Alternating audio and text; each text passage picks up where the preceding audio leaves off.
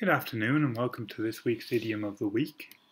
My name is Michael. I am a qualified English teacher and I also am an experienced IELTS examiner. And I would like to help you get the IELTS score that you deserve, and by doing that you need to know some idioms. So this week's idiom is learned my lesson.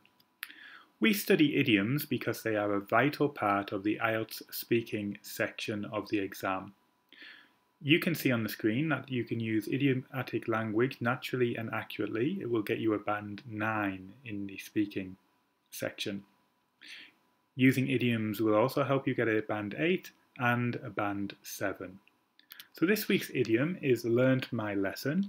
That means something bad happens to you and you decide you will never let it happen again.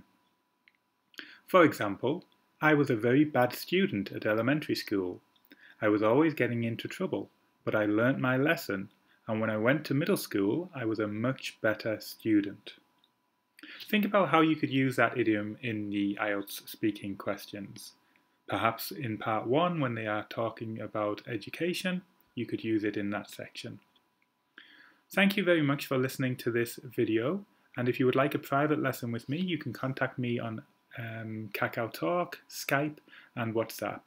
Please like the video, subscribe to the channel, stay safe, stay healthy, study English, and tune in next week for the following week's idiom of the week. Thank you. Goodbye.